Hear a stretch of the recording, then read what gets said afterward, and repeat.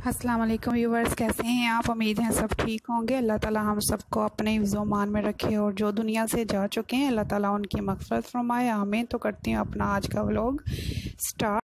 तो मैं नाश्ते में बनाने लगी हूँ आलू वाले पराठे।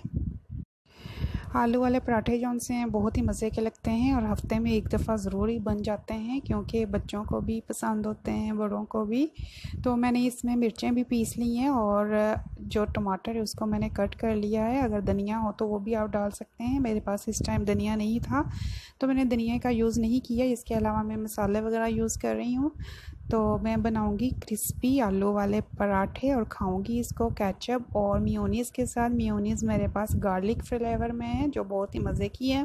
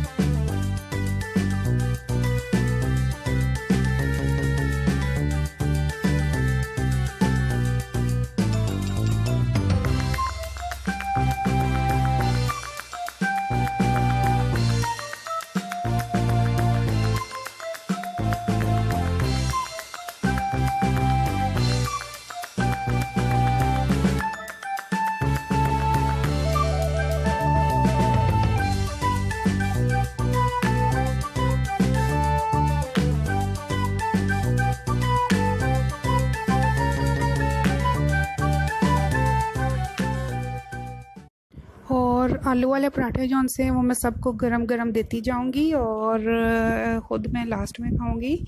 तो गरम गरम ही आलू के पराठे ज़्यादा मज़े के लगते हैं।